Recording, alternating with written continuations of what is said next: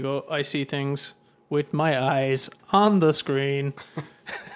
Is that an Irish lullaby or something? No, that's my what was it? The shitty starts I give to every podcast. So guess what? It's the Triggerman Podcast, episode 13. Your jingle theme song. Yeah, the Triggerman jingle wingle. To anyone watching here on Instagram, hi, but we're not going to be talking to you. But feel free to listen, and if you can't hear correctly, tomorrow it'll be on the YouTube channel, and that camera is the more important one. So that's the one you'll be looking at yourself tomorrow when you're listening to yourself. I'm gonna watch it now. What did you say, Inception? I was just notified.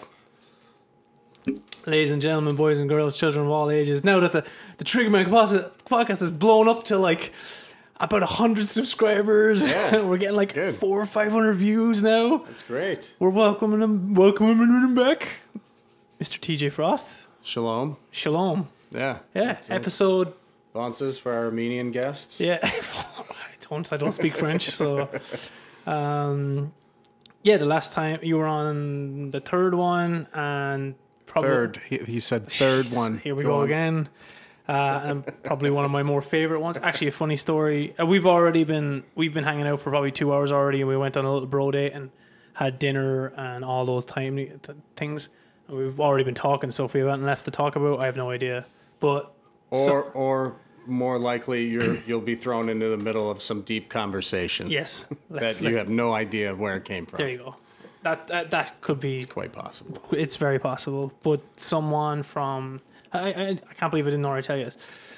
So someone from Ireland, of all places, actually Dan. His name Dan Pearson. What's up, Dan? I know you're listening, but he's cousins to the guy me and Ben who we used to live with, and we used to start bands and watch DVDs when we were younger and drink beers and all those awesome things. Anyway, so in Ireland, there are people listening, and I was like, I didn't know if anyone was listening until like Dan reached out and he was like, dude, I've been listening to the podcast. It was cool, all that shit, blah blah blah. Nice. Love TJ's one. Like, hey, so I was like, West Side. West Side. So Side. So I was like, holy shit, people are actually listening to him. It's cool. And when I went on I was like, people actually listen to him. That's interesting. Yeah, it's weird. But and when I went on that tour with Ashley like a few months ago, wasn't playing, was just hanging out, working away, and people would come over, like they'd like know me and they'd sit about it or whatever, but they were like, dude, fucking love the podcast, bro. Nice. I was like, that's the first time I was like, I'm a somebody. I'm a somebody. Not at all, but I don't know. I like it. It's good, fun. Man.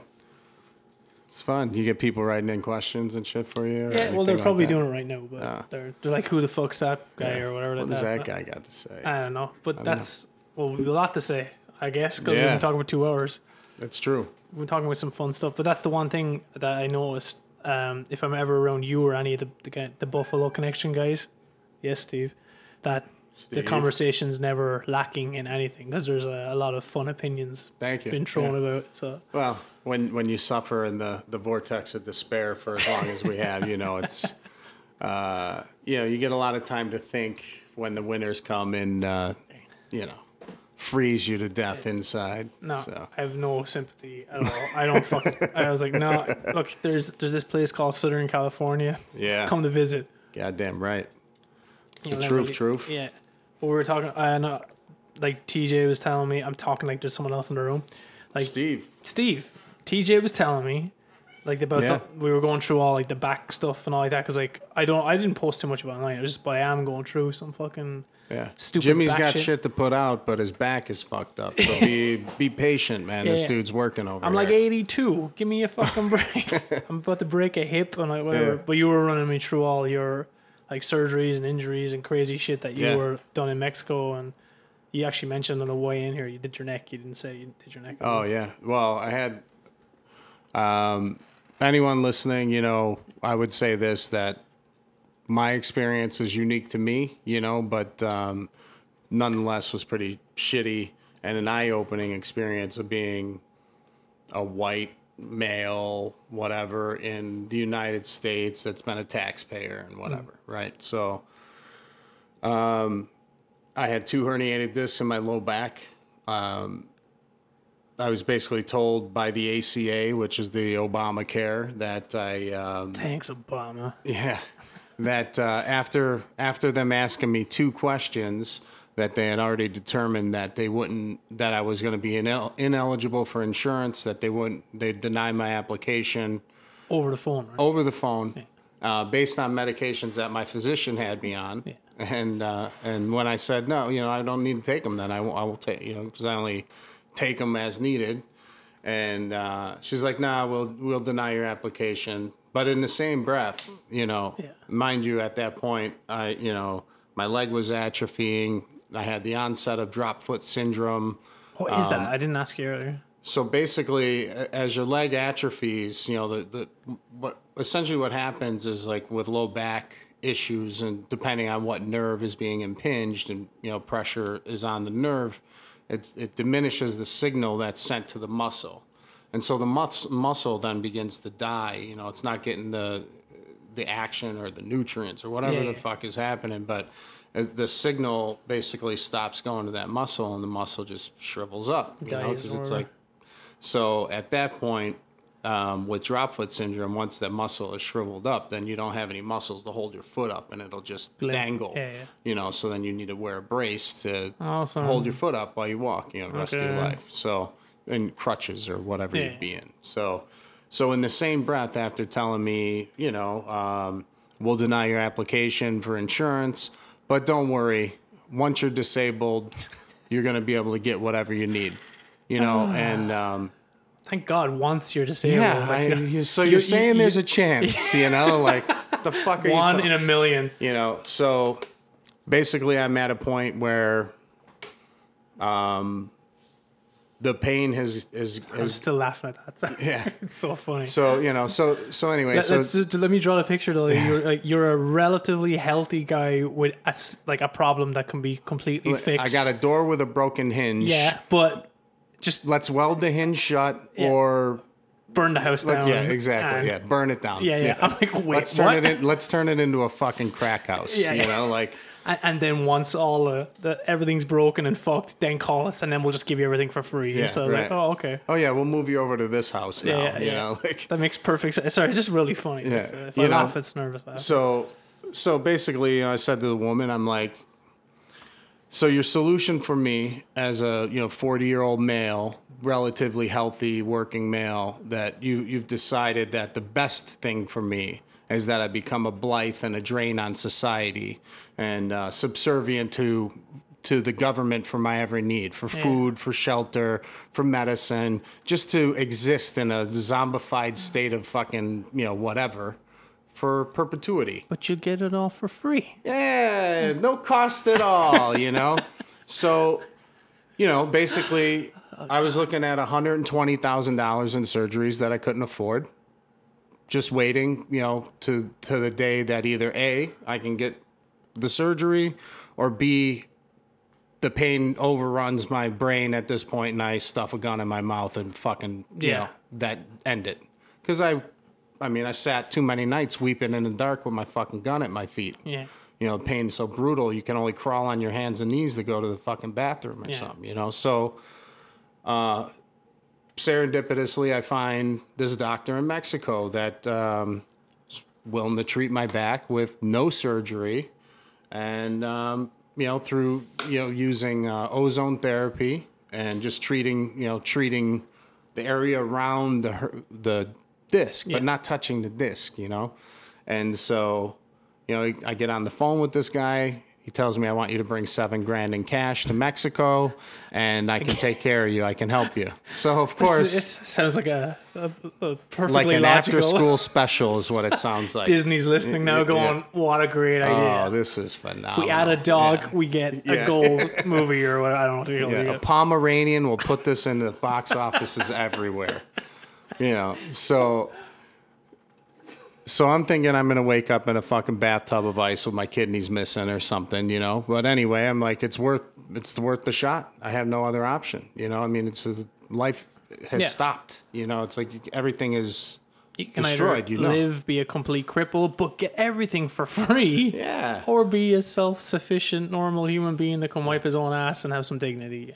Mostly.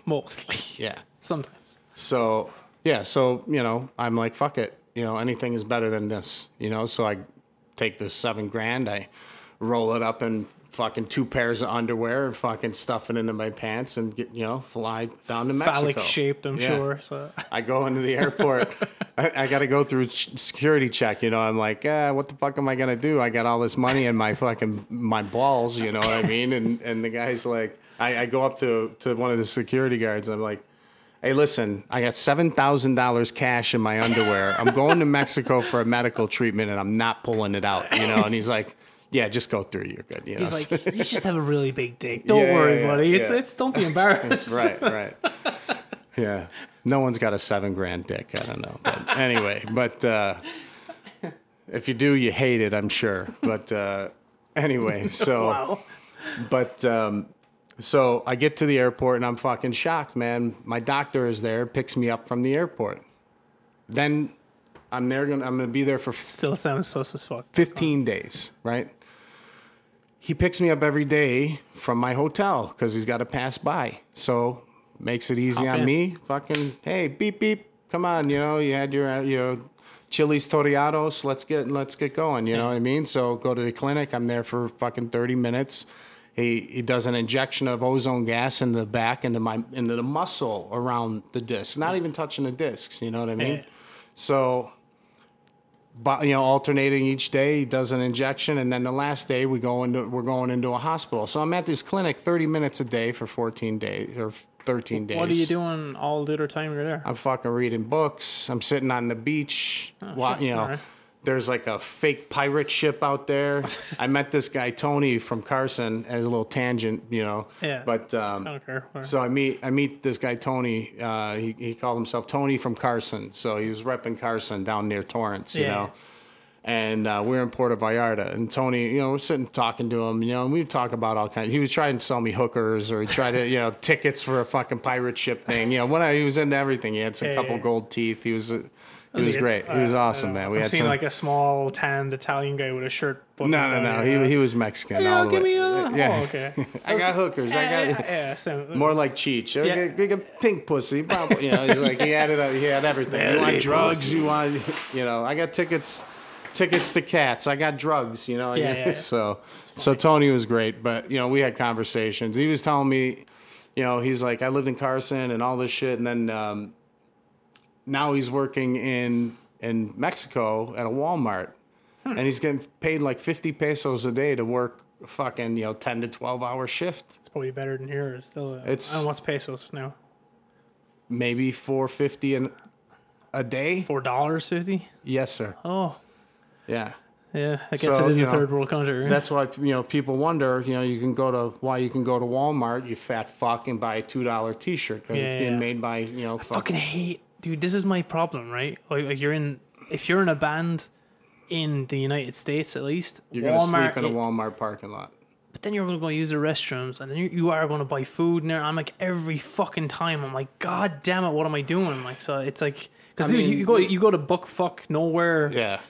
No, there's Oklahoma, a Walmart everywhere. Yeah, like there's a fucking Walmart everywhere. That's the only problem. I mean, that's a whole nother topic, man. It really is because there's like so many things that go into that, But anyway, for the medical for you, Sorry, just a little glimpse into life outside, as you're waiting, as I'm waiting to fucking have my back treated by, somebody that essentially in this country would be considered a fucking witch doctor. Yeah. The guy's treating my back for a situation where, in the United States, I'm, once you're crippled, I got you, don't worry. Yeah. You know what I mean? So I go, now we're in the 14th day, the guy is doing an injection into the disc where he's treating the disc itself. Yeah. Turning the disc into a solid, not immobilizing the segments, but leaving the spine to move, just all mostly naturally as you can, as opposed to fusing discs together, fusing vertebrae together and then fucking limiting and causing this overcompensation syndrome that comes with that. So anyway, as I'm laying on the table, he's gone in and out of the room now twice, fucking jamming this needle in my back. It's just like, it transcends you to a place where you're like, I can't explain. I can't. So, second time, and he's, fucking gets it in there, and he's getting it in between the vertebrae, and he punctures the disc, and it's getting in there now. Jesus fuck. And he looks at me and he goes, listen, I have great news for you. He's like, we only have to treat one of the discs. I don't have to treat the other disc. He's like, it's healthy and normal again. He shows me the film. You know, I'm like, holy fuck, right? So then he proceeds to tell me he's going to give me some money back, and winds up giving me back $1,500 because he didn't have to treat the other disc. Yeah. Now, he didn't have to do that because, like we said, job was done. Job was done, yeah. But here are these two doctors, Dr. Romo and Dr. Porto, that, you know, they give a fuck about people. You know what I mean? They want people to get better, you know? Right now, everyone's talking about, like, immigration and all this shit about, you know, people taking jobs and people doing this and that. And, you know, I just seen I don't know if you've seen the last Chappelle. No, I haven't watched it yet. Oh, no, man. It's on Netflix, He's just right? a fucking genius. Yeah. He's on the level of George Carlin. I heard there was like people. controversy about certain topics that he was doing, but I'm like, then Man, don't go to a comedy show to be offended. Like that's you know the thing is, man, I think comedians, you know, much like musicians in a lot of ways, and maybe just artists in general, you know, you look at the world through a different lens a lot of times. You know what I mean? And it's like not for better, not for worse. It's just you just see things a little bit different or whatever. And you know, one of the things he said, he's like, you know, they're talking about bringing these jobs back. God damn it!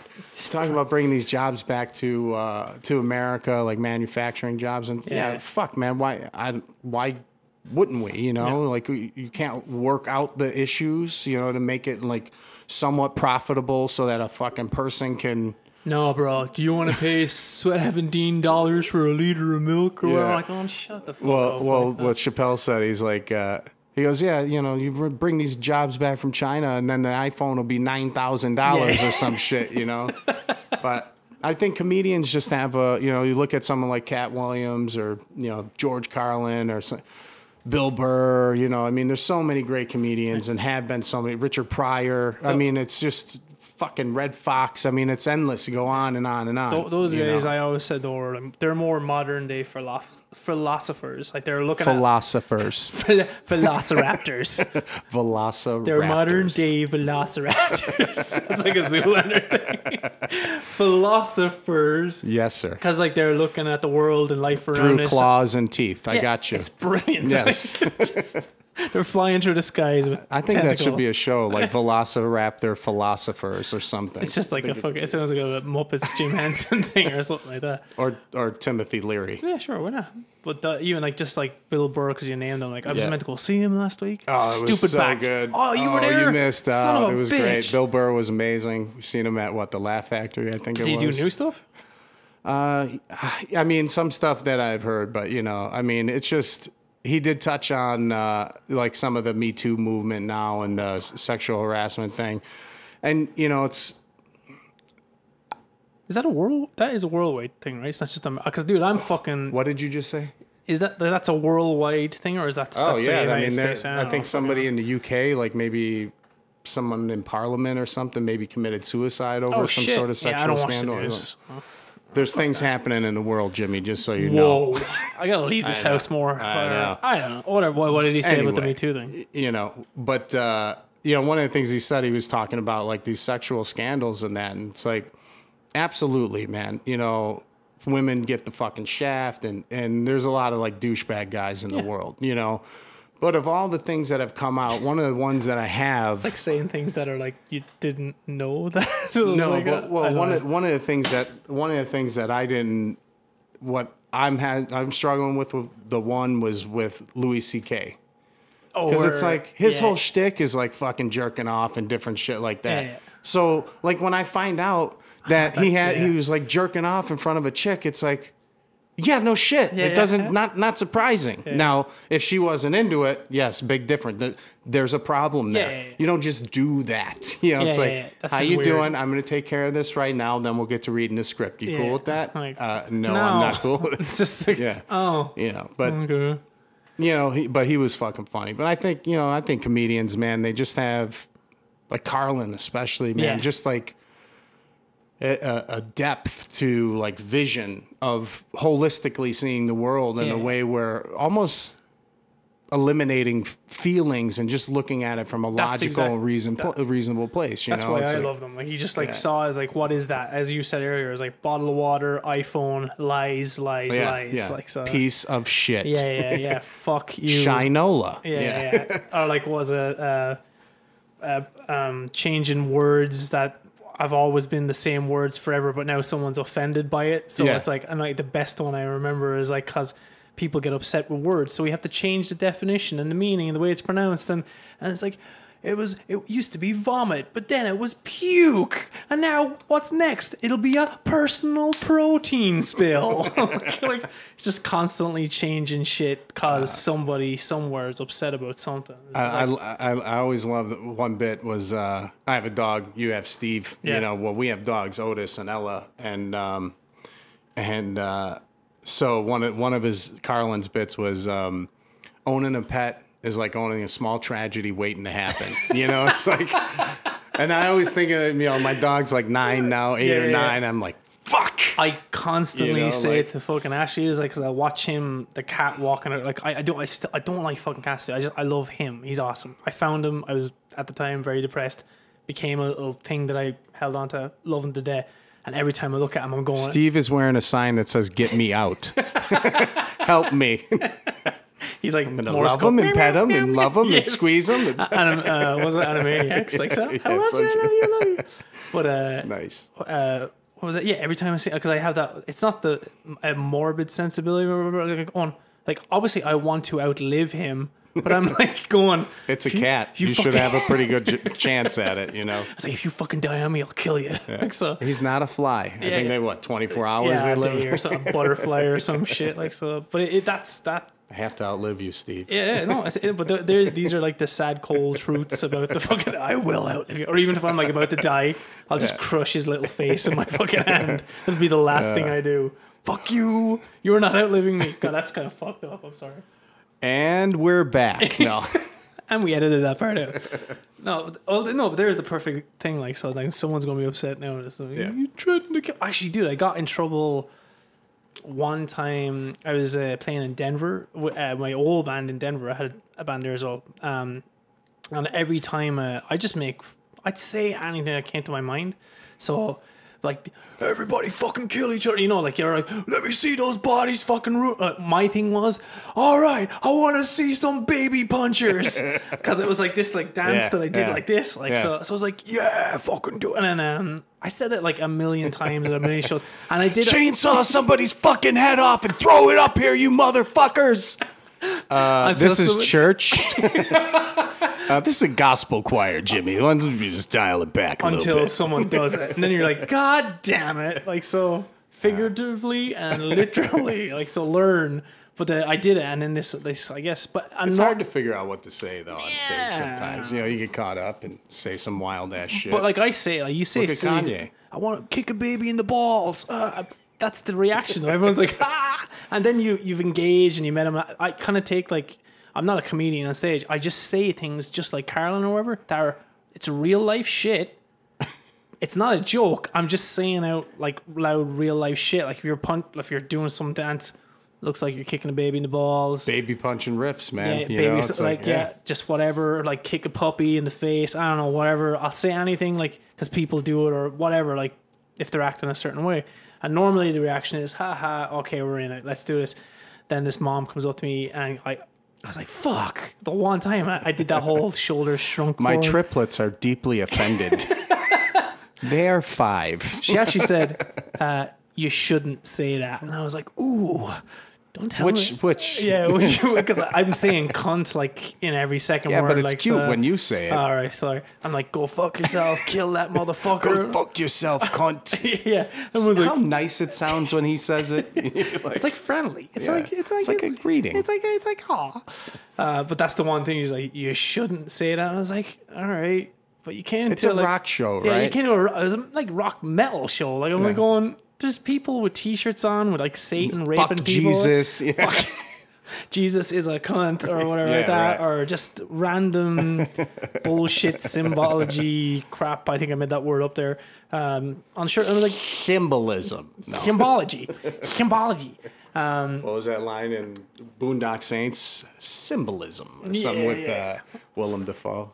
Fucking incredible. Did not like that movie. I'm sorry. What? Nah, Well, sorry. I understand why you didn't like it, but Willem Dafoe is Which one's that? He was the cop that dressed up like the drag queen at the end to help him. He was the drunk, like, gay cop. That was one of the first movies I was ever made watch when I moved to America, because I was like, oh, this one's got Irish guys. Yeah, you're going to love it. I was like, what the These fuck? guys aren't Irish. They're phonies. Yeah. Sons of Hey, bitches. I'll go as far as to say is, I'm offended. Yeah. I remember I went to Ireland in 94 and had an amazing time. Loved it. I was there with a friend of mine. My buddy's girlfriend, actually. We're going in 4 weeks again. Oh, nice. Yeah, tickets are, yeah, go on. And we, landed in Shannon and did like the Ring of Kerry all the way up to Dublin, and great fucking time. Yeah. But the kid that we went with, he was, Irish American or whatever, but American. You know, I mean, he's American. America. I'm just going on like a real quick, like, because I don't mind if people come up and tell me, it's like, oh man, I'm fucking Irish too. I'm like, that's look cool, man. What's your passport say? No, you're not. Yeah. Goes, well, it's American. Okay, so you're American? it's like a debate. And when they're drunk, it gets even harder. I'm like going, you're fucking fair play to you, boy. You're as Irish as fuck. Like, so anyway, go on. It's so funny. Well, it's funny because that's when I first noticed, like he had this really nice like Celtic cross, tattoo and that. Cultural appropriation, but very, whatever. Very, very proud of it and everything. And people be like, and I'm like, dude, just chill the fuck out. Just enjoy. Just relax. Because the people are great. Yeah. They're like regular people. Yeah. They're almost like regular people. Very pale. I had a fucking amazing time, man. I definitely, it was beautiful there. I mean, maybe living some places different than visiting, but it's just the weather, that's all. Yeah, well. And if you want to get anywhere more than a little respect about weather, okay? yeah. Well, it's the same fucking shit. Like, I think we carried the same seasons as Siberia or something, so in the vortex. No, there's the thing about, it's like weather in Ireland. I always like, it's like 300 days a year of rain or something like that. So it's either that's all consistently shitty no matter what like time of year it is, including summer. It might be nice, or it's like somewhere like Buffalo where it's like warm, nice summers, fucking Baltic, fucking snow. It's like, what do you want? Do you want consistently garbage or on off? I'm like, going, there's no win. Like, unless you live in Southern California. Best weather, man. It's just best all the weather. time. I don't give a fuck if it's 110 degrees. I don't give a shit. The other day, I had to laugh the other day because it had been cold. It was pretty cold. It was, 50? 55? Something like that, yeah. It probably got down to the 40s, I would guess, at night. Maybe. It was chilly out where I was, but where I am. And then the other day it was like 81. I'm like, it is fucking hot here. Like, what is going on? It's amazing. It's only 80, Yeah. I turned the air conditioning on the other night and I was just like, what am I doing? It was January. Like, so I was like, I have air conditioning on. I am a pussy. Yeah, I was like, I've climatized. I've appropriated the cultural weather. I don't know. In Ireland. But it was great, man. I look forward to going back. It was fucking killer. Just drink, eat, and go around doing tourist crap or something? Or? Yeah, we funniest fucking shit, bro. I got to tell you, the roundabouts over there. Oh, yeah, they're the best. Oh man, first day there. Can't wait. All right, so to me, this is funny. I've never been anywhere, right? So I don't know fucking shit. I mean, I've been around the States at this point, but not out of the country. Yeah. So my friend Erin, she's like, hey, you should come to Ireland with me. I'm like, I'd love to. And she had worked there, doing during the summers, doing like nannying and shit like that. So she was familiar, like, whatever. So my grandmother is from County Cork, and so I was like, yeah, I'd love to go and see some shit. So your aunt is from Cork, so you're Irish, right? American. America. Okay, but cool. No, so we get there, and when we're on the plane, she's like, Irish people, they're so nice, this and that. I'm like, yeah, right. I think whatever. I was living, I don't know if I had moved to New York City at that point or yet. I don't think I had. No, I definitely had, because I think that was later. But so she's like, people real nice, this. And I'm like, yeah, sure, right, okay. So we get to Shannon, we get off the plane, and we got time to kill. We gotta meet somebody to go like the next day to get our rental car, and we were just gonna drive around, So we're standing on the corner in Shannon, just talking amongst ourselves. We're like, hey, we got to figure out how we're going to get this and that and blah, blah, blah. And some dude walks by. He goes, hey, Americans. He's like, I could take you to get your car. I was like, what? In my mind, I'm like, this motherfucker is crazy. This is never happening, right? And he's like insistent. He goes, no problem. You stay. No, come on. You stay at my place, and I'll take you tomorrow. It's not a problem. I remember pulling my friend Erin.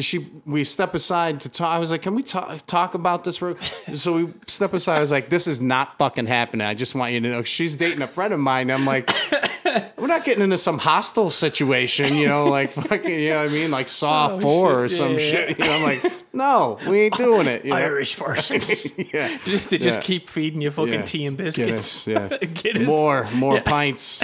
So I shoot that down, and then the next day, we get picked up by this lady to go and get our rental car in like a minivan. Yeah. Now I'm in like the back seat, and I could kind of hold each side of the van a little bit, thankfully.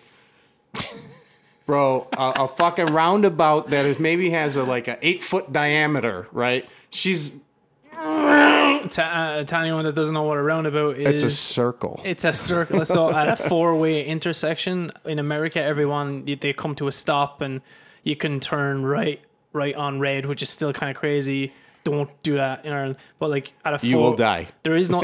Imagine the 4-way stop, and then drop just a big giant circle in the middle of it, like a mound. Not big giant. Well, a mound, like a small little mound. Yeah, 8 foot across. But instead 5 foot across. And instead of stopping, you just fucking go. And instead of 4, there's 6 entrances to it. And instead of even not a stop, not even a slow down, I mean, she must have hit this thing at 30, 40 miles an hour. We're on fucking 2 wheels, going across around this circle. I'm like, this is fucking crazy. It's great. And it was one after another. She's hitting. I was like, this is wild. I can't wait to drive here. Yeah, it's the best. It's so much fun. But it was cool, man. I did enjoy driving around there. It takes a minute to get used to. Because I'm nervous. I rented right on red, you die. Oh no, you can't. Yeah, you're dead. You're dead. Don't turn right on red. And if you're Irish and listening to this, you know this already. It's insane. Oh no, because I told who the fuck did I tell? I told this story yesterday. The very first week I was in America, and then I flew to California, Hollywood, do tourist crap, move on to the next state. I just traveled around. But the very first vagabond, yes, Metallica lyrics, very good. Yeah. But I was at the corner of our friend Bob's favorite intersection in Hollywood. It was Highland and Hollywood, where that fucking But now there's the X cross section. But then it was just light would stop, the pedestrian light would go, you'd step off the curb or whatever. But I was like, fuck it, lights, whatever. In Ireland, you would never be worried about a car just turning a corner on a red light. Fuck it. I'll just go to step off the curb and not knowing again. You can turn right on red in America. It's insane. It still doesn't make sense. Stepped off, big GM. Not in New York City, though. Hollywood. Big GMC logo. Stops about half a foot away from me. Oh, fuck. Look in the window. It's Colin Farrell, the fucking actor. And he's as Irish as they come. And he just gives me, I hear. Yeah. Oh, no, legit. I can confirm it here. And he just gives me the kind of, so I accept the blame, but you stepped off the curb, dummy. It wasn't a light. So I was like, holy fuck, I almost got killed by Colin Farrell the fucking first day. What are the odds? Yeah, well, what are the odds? And I was like, what would you say to him as you were dying in front of his truck? Well, you won't know. He was on this really shitty Irish soap opera. Okay. It was called Ballykiss Angel. So I just would have went, you're shit, Ballykiss Angel. Nice. Yeah, take that, Colin Farrell. Yeah, how do you like that? The one you got paid $200 for. Now you're a multi-million-dollar fucking goddamn it. Now you're a real actor. No, I love, and there's a thing about every time I talk to my mother about that, me ma, His mother. My mom. My mom. That it's a weird thing amongst Irish people, and of all people that I think have kind of transcended it in saying that maybe not Conor McGregor is one of them, but like Irish people, if you talk to my ma, she'll always say it's nothing but a nation of begrudgers, like a nation of begrudgers, because it was always the small country, small mentality, small everything small, like in Ireland. Yeah, except dicks. But I'm perfectly proportionate. But it was always like the kind of like someone succeeds and you give them. If you were 10 foot tall. Yeah. Someone succeeds and it's kind of like, yo, yeah, fair play to him. Who the fuck does he think he is? I'm like, what the fuck? What do you How mean? dare you be successful after your hard work? Yeah, and your luck. No, and weirdly though, here it's not. Honestly, I've never got that sense. Maybe it's the people I hang around with, like kind of like the guys like you and Bob and all those guys. Like I notice, and like Matt, who I write with, it's like everyone's like striving for their own successes, which is great. But they're also like kind of haters. No. They're cunts in a different sense, but they're all like the people that I associate myself with are always they want to see you move forward and want to fucking like, how are you doing? Have you done it yet? Like I'm like, fuck me, like no, not yet. Well, take it easy, my back hurts. Yeah, my back hurts. Give me a fucking break. Get off like rest. But it's that was a different thing for me to assimilate into as well and be actually happy for. Like, holy shit, everyone's like the people that I hang around with. Like, I want to succeed and like are good people. You know, Buffalo is a lot like that too, man. I mean, everyone I've met from fucking Buffalo in that gang of people, like the fucking the Vortex Club or whatever. Yeah, it's fucking that bewilders me. Like so, or well, I mean, you know, Buffalo, and I'm sure there's so many places like this, but like, you know, a lot of times like small. And not that Buffalo is a small town, but like a small town mentality can permeate, you know, and some people can't think outside of that, you know, or don't want to think outside of it, or don't need to think out, you know, whatever. And so sometimes when people do think outside of or wanting more or whatever, I mean, I've seen it with buddies of mine trying to open bars, you know, it's like they're successful bartenders and they're bringing tons of people in, and then, you know, they decide, hey, I want to open my own place, and everyone like just poo-poos them and fucking hates on them because they're like, what the fuck are you gonna, you know? Yeah. It's like, well, they're bringing in business. Yeah. So what? Maybe they can bring in business in their own place and make their own money. Like, why would you be mad at somebody for wanting to make a fucking way for themselves? You know. But it's weird. Like that's, you know, I mean, I think human beings, you know, we just need to check ourselves all the time. Yeah. You know, we don't do it enough. We need to do it. You know. We need to examine like definitions of shit, you know, and just like look at stuff in a way, you know, holistically, man, because things don't stay stagnant. You know, the world is always fucking turning, you know, and, you know, and if you don't keep like updating your software, you know what I mean? Like there's, you know, generation is seen as like 19 years or something like that. So imagine like in 19 years, like, all right, here's a new generation and no one from that generation, you know what I mean? It's like, I think it might be even smaller than that, because I was listening to a thing the other day and they were like, well, you know, there's the millennials, the millennials, the Generation X's, the Generation Y's, there's like the blah, blah. I was like, wait, what? That's all in the last 20 years. And I was like, which one am I? Like, I don't fucking know. Like, so. I mean, you know, I don't know, man. It's like exponentially, I think generationally, you know, the divide and the drift is becoming more, you know. I mean, we live on a planet with disparity like none before, man. We live on a planet where people live in, you know, extremely primitive cultures of fucking grass huts and mud huts and shit like that. No access to technology, even something that's been around for as long as, you know, it has, like aviation, you know. Just no access to it. You know, they don't know anything about it, let alone a fucking computer, you know. I'm not sure they care either, though. That's the thing. Well, regardless of that, but then on the polar opposite end of the spectrum, you have, you know, people living in space, and you have intelligent, you know, buildings and cities and places like, you know, Shanghai. People on satellites or something. Yeah. Not aliens. Right. Maybe. People living in space, yes, right. Yeah. Human beings. ISS. International Space Station. There you go. So, take it easy. There's someone going, that he believes in aliens. Kill him.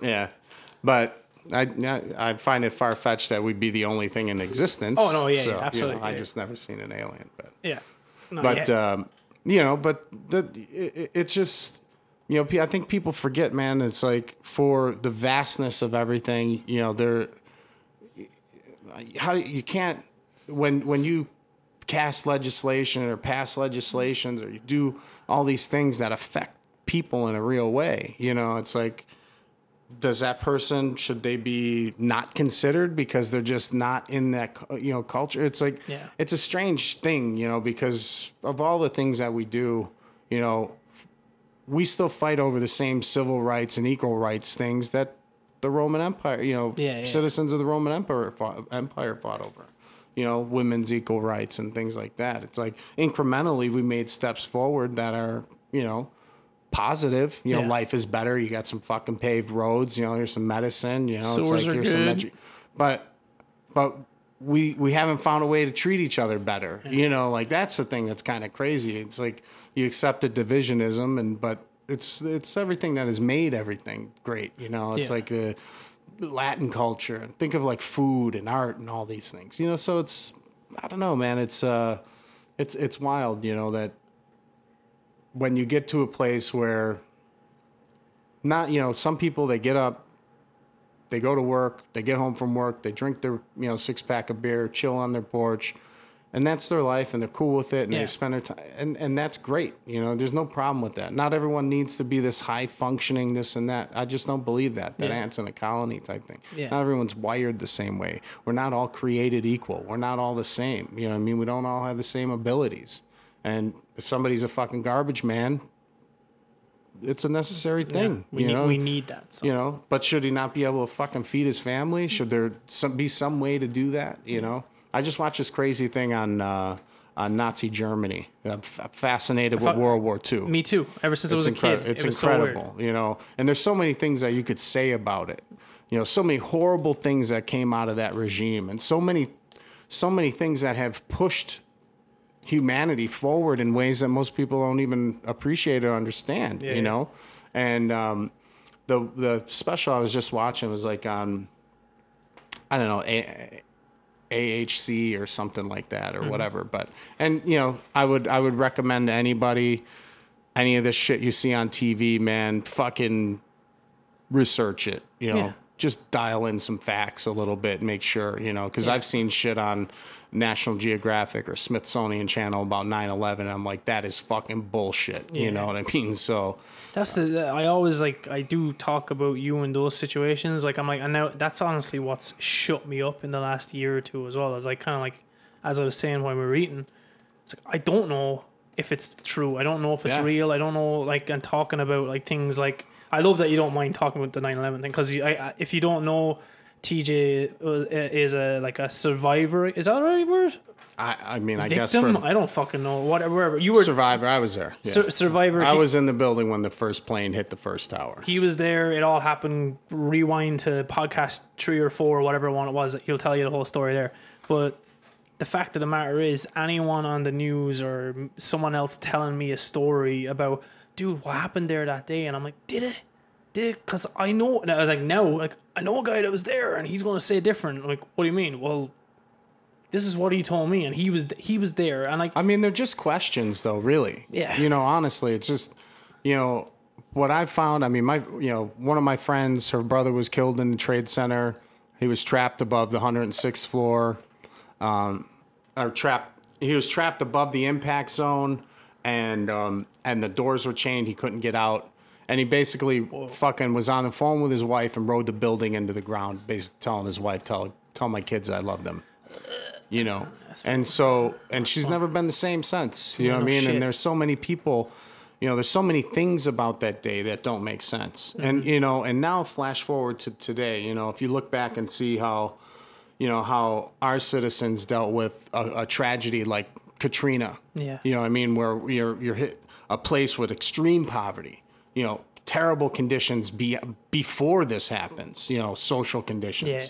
And then, you know, now it's like fucking peril, you know, imminent peril, you know, and people almost savagely rip each other apart, you know, but then you look culturally, like how the Japanese people, what I seen on, you know, on the news of that, where they were tried to care for one another, tried to help each other, was very like systematic and kind of, you know, done, just in a different mentality of it, but for me, it's like, there's just questions that just don't make sense, and so when you look at something like a lot of these first responders and workers that worked on that pile, the latency period for an asbestos related lung disease is 15 to 20 years. But some of those guys, their lungs hardened like rocks in 6 months working on that pile. And these are people that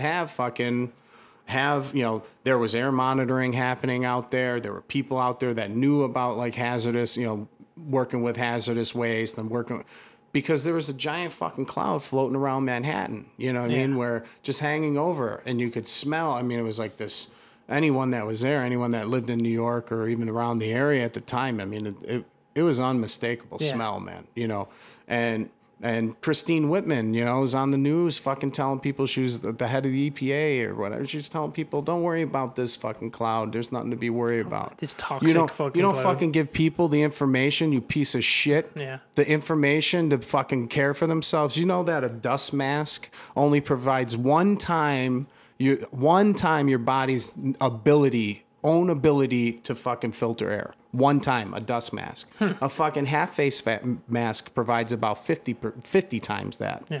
So you don't even give people the ability during a fucking crisis like that to protect themselves. But then when it comes to this anthrax scare, they were telling people to fucking go out and buy plastic and duct tape. Yeah. So 3M's fucking stock is shooting through the roof. You can't keep plastic and duct tape on the shelves, but you've done nothing to really help people other than bait fear. And stoke their fears, because they're not building hermetically sealed containments with supplied air and decontamination units for their fucking mail. Duct tape, bro. Yeah. So, it's like, these situations happen where it's like, I think it's important that we constantly check ourselves, man, and check the things, the fucking, the systems that we're hitching our fucking trailer to, or the fucking person that we're like, yes, man, let's hitch our wagon to this guy because he represents us the best way. Yeah.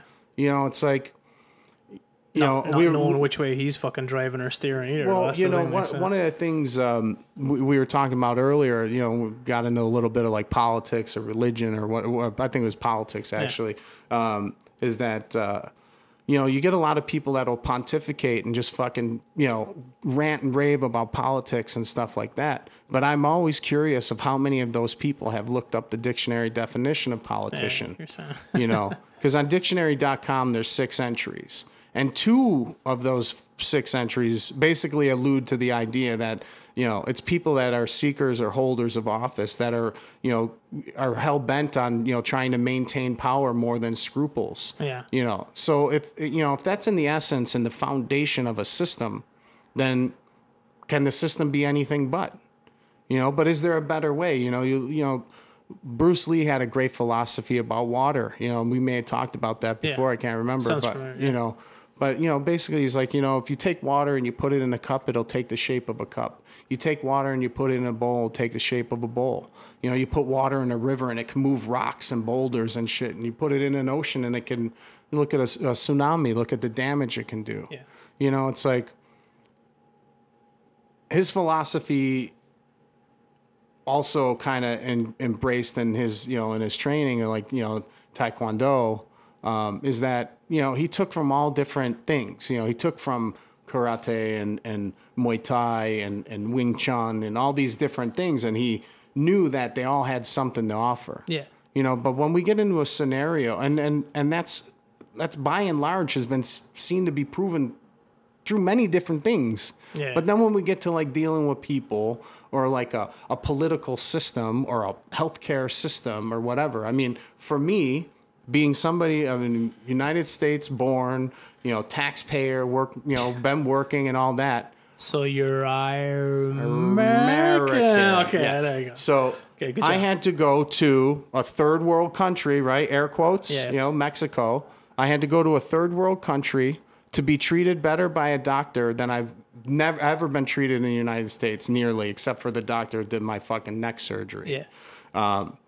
That I had to go to this country for a fraction of the cost to the same country whose people are allegedly hemorrhaging our borders, that are taxing our healthcare system and taxing our school system and doing all this shit. All these Latino, the immigration problem, right? But Latino labor has been exploited for what, over 100 years or more? Forever. And so now you're at a point where, when the Arab Spring happened and I heard all these, whoever the political party is, they're all the fucking same. Matter. They all work in the same office. I'm just going. They're shit. It isn't even a disclaimer for me. I took myself out of any political rants and shit online because, like, the thing is, Democrat, Republican, Libertarian, what? I don't fucking know. So listen, man, leave me alone. I had to go to court one time because I'm being sued for fucking tuning someone up that really needed a fucking tune up, right?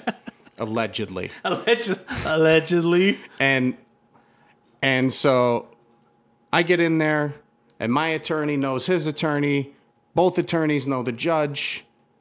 They all golf together. They all played. You know what I mean? It's like, what happened? I had to pay this fucking piece of shit $5,000. And that was my lawyer. Hey, you'll make money. Don't worry about it. Just pay it. It's like, fuck are you talking about? You know what I mean? This motherfucker should have got worse. Yeah. But they know it. They work in the same office. It's no different. Yeah. Oh, you need me to pass your bill? All right. Well, you're gonna fucking pass this amendment because that needs to happen. Yeah. I just it's just, dude, House of Cards. Well, I want to watch that because I got into it super late. Young boys. Yeah. You disgusting. Yes, that's exactly. Now that's the I'll get banned off YouTube now forever. Irish guy into young boys. I like Kevin Spacey.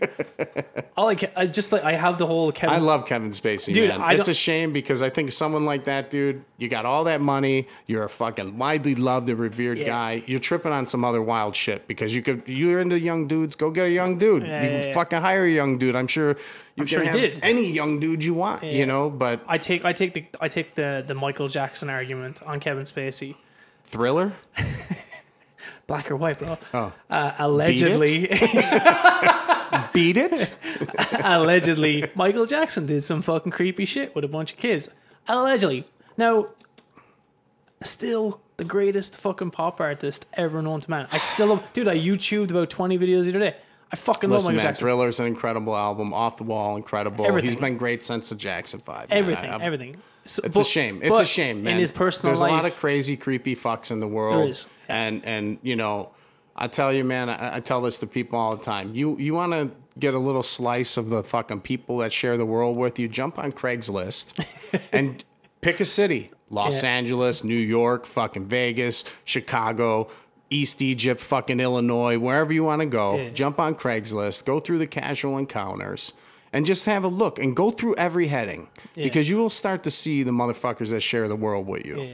You'll be like, that motherfucker looks like my banker, or she cuts my lawn. You know what I mean? You're going to see. That's the gym teacher. Oh my God. It makes perfect sense. That's the thing about like the Kevin Spacey, man. Like, all right, he did some, again, allegedly fucked up shit. I don't know, whatever, but I'm not going to stop watching House of Cards. It's fucking awesome art. It's fantastic. I love it. I don't care. Like, people worship Charles Manson, for Christ's sake. That one I don't understand, but whatever. I mean, look at some, charisma is a crazy thing, man. Yeah. Look at Hitler. Yeah. I mean, he wasn't German. He was Austrian. Yeah. He wasn't blonde hair, blue eyed. He wasn't 6 foot tall. He wasn't any of the things he preached to people. You know what I mean? But he sold them the Aryan race idea, and they're like, he's like, don't look at me, but this is what we're going for. Well, it's kind of like, or anything, I mean, Charles Manson's a great example. There's people are attracted. Look at Gigi Allen, man. What a fucking. Who's that? Shut the fuck up. I know the name. Oh boy, Jesus, we're gonna have another. Right. We're gonna teach Jimmy about Gigi. Your one phone is dying. Oh, whatever. It's all good. No, he was Gigi Allen was an artist. His brother Merle, actually, I think the Murder Junkies may still play. He played with a lot of. It was strangely, man. He's had like crazy people playing his band. Yeah. He's dead now. He was like a rock and roll punk artist. I know the name. But he would. I mean, he was notorious for attacking his crowds. He played naked, like throw shit around, like cut himself. He'd attack the audience. I mean, all kinds of shit. But there's some songs that he had, like as a writer, as like a songwriter, Yeah. fucking on point. You Yeah. know what I mean? His delivery might have been a little fucking kooky for people, and he always threatened to kill himself on stage on Halloween, or, you know, I mean, he's involved. I think at one point the FBI might have been following him for like burning somebody. Good press. Nah, this dude used to tour like using a Greyhound bus and just show up looking for fucking band members. Like he's definitely worth checking out. You know, and loyal music lovers and fans, you know what I mean? Like, great, you know, charisma is a wild thing, man, you know, because it can like fucking distort perception for people. Or, you know, you just never know, like, what that is tapping into for somebody. You also, know what I mean? Like, what a lot of those guys all have, the one thing I did notice what they all have in common, and I think it's fairly obvious, is like, if you start with the majorities and the oppressed, like the fucking, I don't want to get political, but like, say, like, if I was to start trying to get a following of people with me against other people, I would go for the poor, downtrodden, oppressed people that desperately need stuff that I can make promises to. I'm not going to keep any of those fucking promises, but whatever. Like, I can. It's not that fucking hard either. Like, that's the thing. Like, I mean, that is charisma. You know, what's difficult, man, is that I think, you know, when it comes to like a political system or whatever, I mean, you wind up, most people, it's impossible to vote your conscience in a lot of ways. Yeah. You know what I mean? For perfect example, you know, this last election, excuse me, people were like, you know, I can't vote for either one. You know, I seen a great sticker. It said, you know, giant meteor and fucking like the Hillary Clinton font or whatever. Yeah. You know, but, you know, if you're, you know, the illusion of choice is not the same as choice. Yeah. You know, and so, and the reality is no matter what, if the system is corrupt and contemptible, then how can putting one person in there change that? You know, so I think you have to really look at it in a holistic way, you know, because you can't solve problems. They're not one dimensional, man. Yeah. You know, it's just not that way. You know, it's like to change one thing, you got to change 10 or 100 things to even fucking, you know, especially social change. It's like trying to start a wave in the ocean, you know, with one person. You know what I mean? It's like, it's slow, man. You just, you know, you have to, you know, it's up to people to kind of figure out like what it is they want to fucking do. Yeah. You know, how they want to treat each other, how they want to be treated. You know, if you can't look at and say, I think it's real fucked up that some dude got choked to death by the cops for selling loose cigarettes. Yeah. If that's the real story, you know what I mean? And if that's what it is, there's my problem. you know, then well. that's fucked up. You know, if you're killing people in the streets, you know, does the murder of this fucking citizen warrant? You know, is that warranted? You know, did the punishment fit the crime? Yeah. You know, I had fucking cops smash my window out of my fucking car, man. My dog inside the car. Yeah. You know, charge me with a misdemeanor for animal cruelty, all this shit. You know, at the end of the day, the perception on Facebook, because some fucking, you know, simple fuck was out in the parking lot and took video of this. Yeah. You know, I run out there. My dog has been in the car 15 minutes. You know, she had already just been walked, had water, windows are rolled down, so she's good, you know, everything like that. Parked in the shit, you know what I mean? Everything to care for my dog, you know. And I get out there, there's 15 fucking cops on the scene. What? I have a picture of 7 or 8 of them surrounding me with their fucking clubs out. Where is this? Topanga. Oh shit, it's here? Yeah. For fuck's sake. So 7 or 8 cops surrounding me. My fucking hood of my car is up. The window is shattered. There's fucking glass everywhere. My dog's on the leash. She's freaking out. Flanking in the outside perimeter, another several fucking cop cars. Right. So for a dog in a car, okay. Yeah. One person and a dog in a car, which was not in any danger. Yeah. Okay. Let me tell you, and you're gonna understand here in a second, right? So. I'm like, I get out there, I'm fucking furious. I'm trying to choke back rage. Yeah. I'm ready to fucking fight these cops. And I don't give a fuck. I'm gonna lose. But I'm in my mind, I'm like, I'm gonna maim these motherfuckers, as many of them as I can. Yeah. So in their infinite wisdom, with a car, a Lexus RX 350 with the windows rolled down 3 to 4 inches. I have a pit bull, so I didn't, you know, how far do you roll it down before some fucking nitwit sticks his hand in your window? And then your dog's getting put down because, oh, I didn't know it was a pit bull. Yeah. You know, you simple prick. Yeah. So I'm standing there. I get up. I'm like total like fucking shock, man. You know, I'm going to buy some MAP gas and valves so I can sweat some pipe. You know what I mean? And it's fucking. I come out and here's my dog. So, long story short, they caused.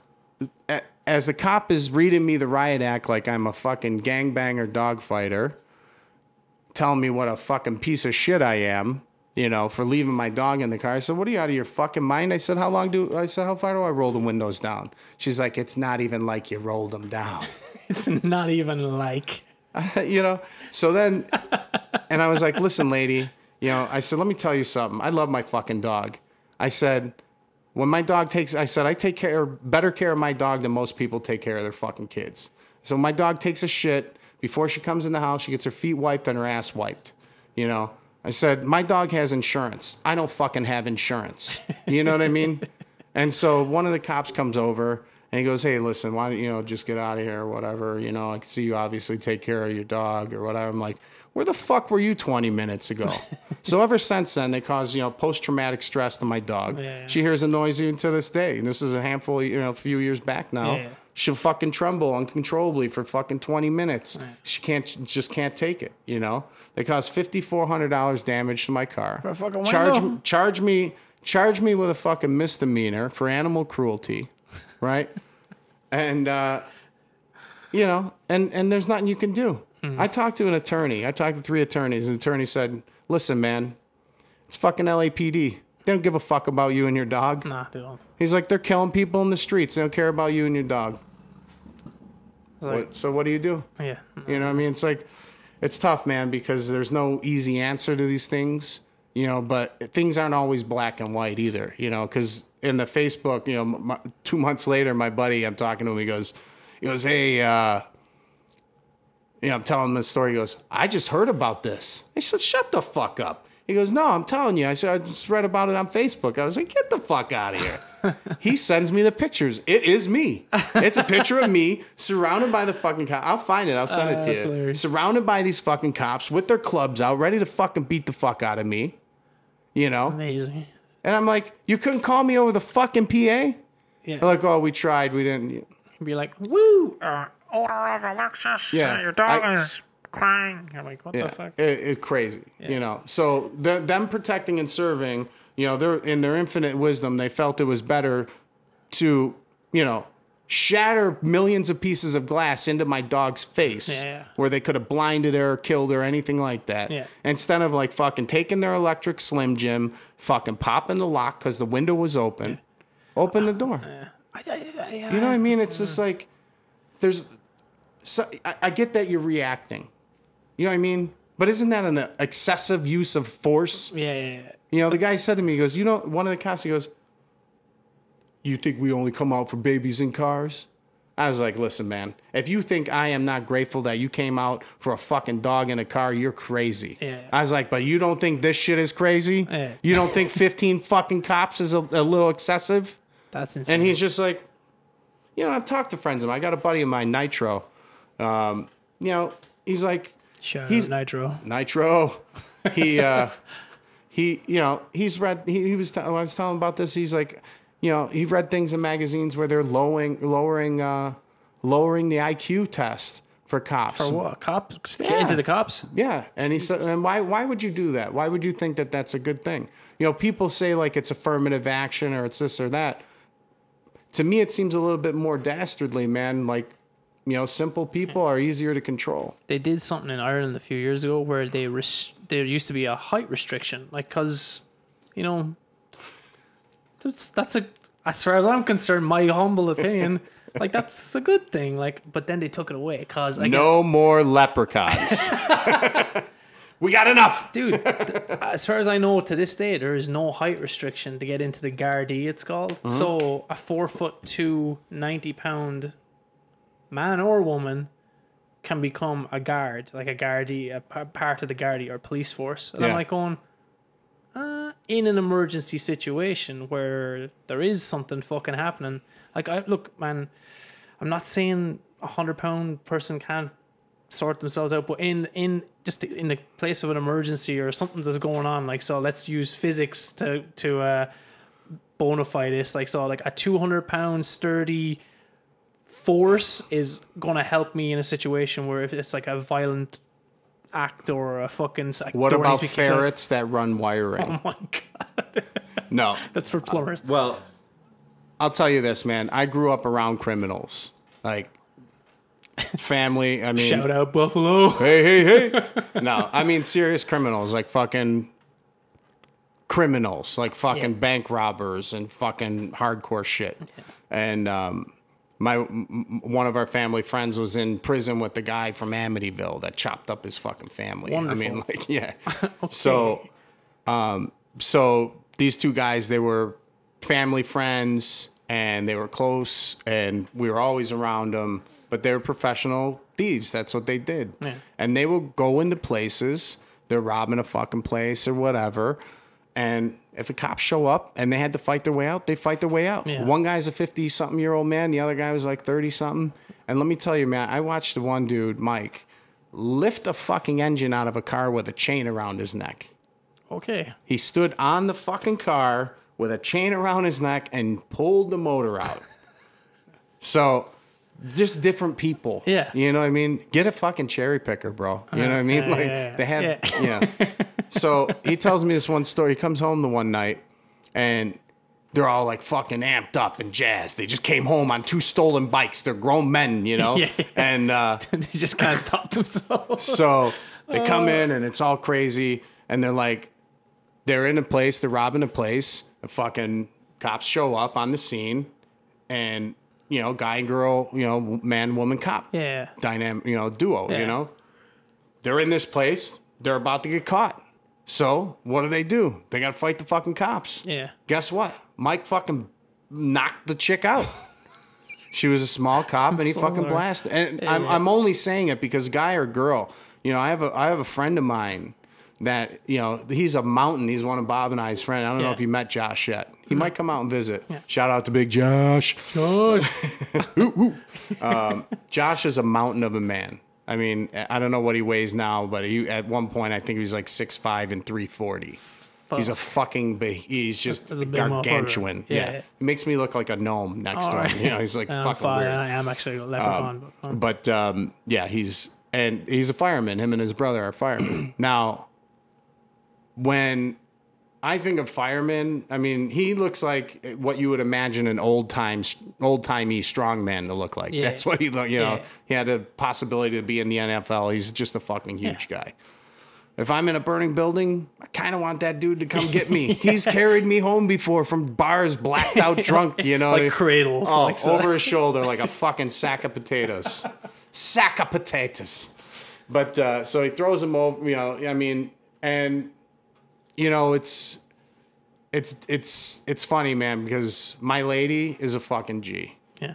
She does shit like is beyond my comprehension, you know? But I wouldn't want her carrying me out of a building. No. And she wouldn't want to be carrying me out of a building. Yeah. You know what I mean? So it's like, you know, it's right person for the right job, you know, for the job, you know, but until we can treat each other with the same amount of respect that one another deserve, you know, and not everyone deserves respect. Some motherfuckers should be whacked. Agreed. You know, there are shitbags. There are real shitbags in the world that do not need to fucking be here. There's like things like, I don't know, because there are humanitarian laws and stuff, but when you do think of like child rapists or fucking serial killers or whatever the fuck, like your boy, who, the doctor for the gym, the Olympic doctor. Is he Irish?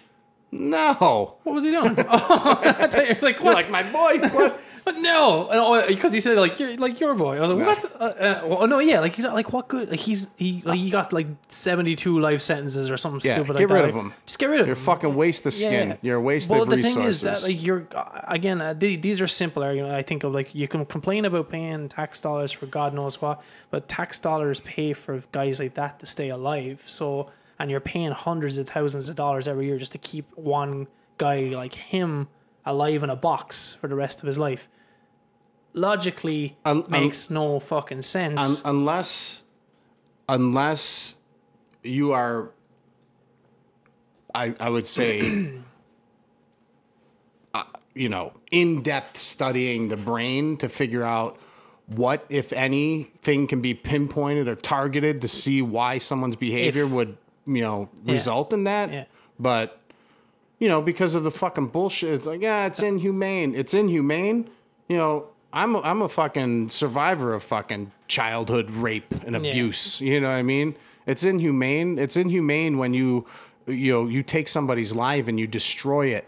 Because what happens? It's not like just this girl that got raped by the doctor that's affected by this. There's a lot of them, right? Hundreds. Yeah. Okay. It's like this motherfucker's a habitual predator. Yeah. So it's not somebody that is just like, I feel drunk. like I'm gonna fucking diddle or finger bang some young kid today. Yeah. This guy is not that any of it's good. No. I mean, this guy was a fucking. It's ingrained in him. It is it is him. Like. He's unhelpable, man. Yeah. I mean, and to what end? You know what I mean? Because this girl, her father, the families, all these people. It's like all these lives get fucking affected by this. Yeah. And not everyone can come back from it. Not everyone can deal with these things the same way. Yeah, I watched the dad video in court. And, I wish he would have got his fucking hands on him. They should have gave him 5 minutes alone with that motherfucker. Just in a room, like let him go. Like, because these are things like, again, it doesn't apply to the rules of society now, but it just to me. Yeah, but these rules, somebody made these rules up thousands of years ago. These rules are being made up. Yeah. But life changes, situations change, things change, and people should fucking update. Yeah. Goes back to because, that again, because what? So that the governor of fucking Michigan knowingly poisons his fucking, his population of his state with fucking lead, a neurotoxin like lead poison water for almost 2 years before most of the country even finds out about it. And it's like, what? Because they're poor? They should be treated. These are fucking people. Look what's happening in Puerto Rico, man. Yeah. These are American citizens. And it's like, fuck it. You know what I heard now? You know what I heard now that, and who knows, man? I heard that this happened in New York, fucking with Giuliani. They drove, the value of fucking land dropped around like Times Square and all this stuff. And then they had the cops out in the streets fucking killing people, man. Driving them the fuck out of the area, and all the fucking land value went back up. And they made gobs of cash. Now they're saying that these people are going in and trying to buy up all this land in Puerto Rico for pennies on the fucking dollar because it's like, it's worthless right now. Trashed, like, yeah. And then what? I mean, it's like, what kind of people do you want to be? Yeah. What kind of world do you want to live in? You know what I mean? Like, it's, if you don't challenge it, you don't change it. Chuck D, he's like, if you, on I think his album, one of his choruses was like, if you can't change the people around you, change the people around you. Yeah. It's like you got to just keep striving for better, man. I think, as best we can. You look for new information, try to fucking talk to people. Because at the end of the day, man, I think most people, like we said, man, they want all the same shit. Yeah. They're not trying to fucking. No, that's what you just said is kind of what I've been definitely working on the last year, like the whole. Like, if you can't change the people around you, change the people around you. So I was like, holy shit, that's what I've been doing. Chuck D, man, fucking philosopher, bro. No, but there you go, another velociraptor. Yeah, he is a velociraptor of the modern day. But that's like he's a velociraptor. It's a. I think there's a big thing. I think shame should be used more. I think embarrassing. Shame, not Shane.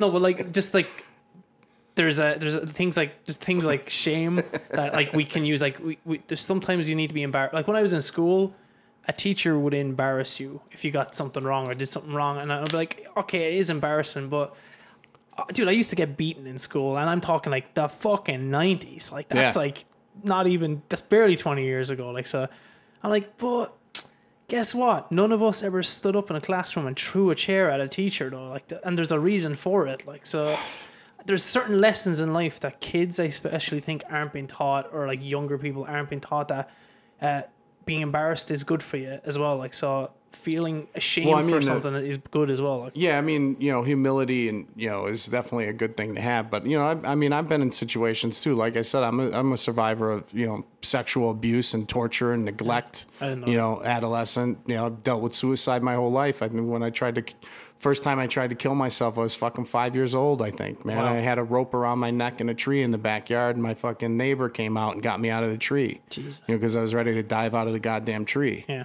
It's like. I've been in situations like in school and shit. I fought all the time, and I think that there have been so many opportunities for adults to see that there was a problem, or try to, but no one was like, hey man, why is this dude so, violent or whatever, or so, if you don't have good support around you, you're fucked, Yeah. I mean, that's the thing. It's like, I think people forget, man. It's like, you're whatever toolbox you've been thrown in this world with, you don't have all the fucking tools, you know what I mean? No matter what. Right. So, yeah. And so if you're fortunate, through, some genetic lotto and you found like you got good parents and you had a good support staff around you, people and, all this shit and great, no medical issues. Not, you know what I mean? Like there's so many variables, then good for you, but to take somebody that had like a handicap or a disability or something that happened to them that altered their fucking wiring in their mind so they can't process information the same, or they don't live in it the same as you, to forget that about people is fucked up, I think. I was driving wherever, somewhere in Hollywood last week, and I'm like, to myself, I hate complaining, like going, oh, my back. It does it all the time. All the fucking time. That's all I talk about now. When I'm in pain, I fucking got a bad back, and I pull up to like a red light, and I look over. Dude, I was like watching, because I was at a red light, so I'm allowed like look around and see what's going on. Two blind people with their sticks holding hands, like, and trying to find the edge of it, and like, because they kept walking around in circles because they had to tap to find the edge of it. You piece of shit. You just sat there watching them walk in circles. You son of a... No, I wasn't laughing. But like, I was like, that's the part of me then that kicked in. I was like, shut the fuck up about your back, dude. Like, go fix it. You can, like, so whatever. Yeah. You have all the fucking, as you said, the tools in the world. You're actually capable. You're driving around working. Yeah. Like, no matter what, like, I'm not fucking blind on a curb with a stick looking for the edge of the fucking path, like, dude, to step on. I'm like, it will stay with me. And then honestly, man, it took them like a minute or something to find one little part of the curb where they could both walk off together, both blind. And I was like, shut the fuck, just take. Are you sure you weren't watching Hear No Evil, See No Evil? I love that movie. That's a great movie. How am I doing? You're doing great. It's like, fuck you, dickhead. What you say? No, I mean, it's wow, you just totally fucked me up. Sorry. I was what were you just talking about? The blind people. The blind people. No, so humble, blah blah blah. So when I was like 21 or 22, I was homeless, living in the streets of fucking Pittsburgh, and for a few nights here and there, and I'm in doorways, and I don't know what the fuck I'm doing. Shit's fucked up for me. And so I used to ride the bus. I'd get on this bus line, and I'd ride the bus till the bus stopped running, and then I'd find somewhere to sleep. They do that here. And so it's middle of winter in Pittsburgh. It's cold as fuck. Mm-hmm. And I remember, so this bus driver got to know, because it was the longest running, latest running bus line. And so you just sit up next to the bus driver and chat or whatever. Yeah. So I remember one night we're in this totally fucking desolate, it's like, I don't know, after midnight sometime, I think it was. It was late. I remember it was late. So, and whatever, it was towards the end of the line, the run for the night. And we're in this totally isolated, desolate area of fucking Pittsburgh, and this bus is running. It's cold as fuck. And we stop, and the fucking blind guy gets on the bus. And I remember, like, at that point, man, I mean, I was down and out, man. I'm fucking living in doorways in the winter in Pittsburgh, you know what I mean? I just quit going to the Art Institute, because I was like, this is some fucking bullshit. It ain't working out for me, And, stay in school, though, let me tell you. Don't do drugs. Stay in school. But but maybe that ain't the right one. I don't know. But anyway, so this dude gets on the bus, and then, we're sitting there talking, and then finally, he hears me talking to the bus driver, and he says, "Hey, friend, can I give you some advice?" Now here I'm 20 something. I don't know shit about fuck, you know, and I'm in a dark place. I'm fucking all fucked up, and he says, "Hey, friend, can I give you some advice?" And I said, "Yeah, sure." He goes, "If you're looking for a place to live, don't rent from this guy. Whatever. He's a fucking slumlord or whatever." And I just remember thinking, like, as dark and fucked up as this place is for me, and how scary or just how uncertain, the future was for myself, that here comes a guy that I couldn't fucking imagine being blind, and offered me help, and it just resonated and like shook me, in a way where it was like, fuck, man, it's like, no matter how bad somebody has it, somebody else has always had it worse. That's the way it doesn't mean that, don't diminish or belittle the suffering or the pain or whatever, or the agony that you feel, or those feelings. But but at the same token, man, it's like, the world, I mean, the wickedness has just been well documented, man. We do horrible shit to one another, so. But that blind guy, though, by him giving you advice, that gives him a sense of purpose as well. And like, I talk about that a lot. Well, I stole his wallet after this. No. I was like, get out of here. Give me that wallet, you fuck. No. Give me your money. Well, no, Where are you? Where are you? That's terrible. You piece of shit. It's like swinging a stick. Yeah. Oh, God. Oh, we're going to hell. Well, no, I talk about that a lot. It's like, it's fine. When? What? What did I say? We're going to hell. All right. Yeah. When we're going to hell. It's having a sense of purpose and knowing because honestly, that's the only thing that kept me fucking alive, man, for a long time. Is like going, even if it was just convincing myself of I'm really good at something and I need to do this, and then it'll resonate with other people. And I'm just talking like about music or something like that. Like I don't know how I even feel anymore. All I know now is music or music. Different. Music, bro. Sick. And where that gave me my sense of purpose, and like I knew when I did it, people wanted to talk to me, and I wanted to talk to them. Whereas like normally, I don't want to fucking talk to anybody. Leave me alone. Like, what do I want to do? I'm like, nah, leave me alone. Nah, fuck off. Leave me on a normal day. Just leave me alone. Everyone, leave me alone. I'm totally cool. But with that, it gave me a sense of purpose and a reason to fucking go outside and do something. And like, and then I feel alive. I'm positive. I'm happy. I'm like, I don't want to fucking jump in front of a fucking train today or something like that. Like, it's a really nice feeling, like, just to have something stupid. So getting on a bus, blind, hey, he's like, hey, friend. I'm like, I'm over here. I'm like, hey, friend. Like, just, it's something to feel you've done with your day. Well, I think that, it's important to always remember how connected we are. Yeah. And how symbiotic our existence is to other people, and I definitely struggle with things myself, like in the sense of, I don't think I'm agoraphobic in any way, because I mean, I like going out and having a good time, but I don't do it a lot. I don't go out a ton anymore because it's like, it's tough to deal with people sometimes in ways that society wants you to deal with them, because it's not what they didn't earn that. You know what I mean? They earned a fucking smashed, a broken nose. That's what they earned. I mean, people until like I've had people like do dumb shit, and I'm just like, the right choice is to fucking choke you out right now, but then I got to worry about my shit, and so I don't go out much, and it's not out of fear of anything. It's just like, I just don't want to be bothered, and I'm very much the same. And so, but it's dangerous, you know what I mean? Because then you become isolated and whatever. And so I think some of us, that are a little bit like hermit-like or, recluse in a way. I mean, it's good when you have an outlet like music, I mean, both, singers and that, and he's very talented, by the way, in case you guys don't know. You're very talented. But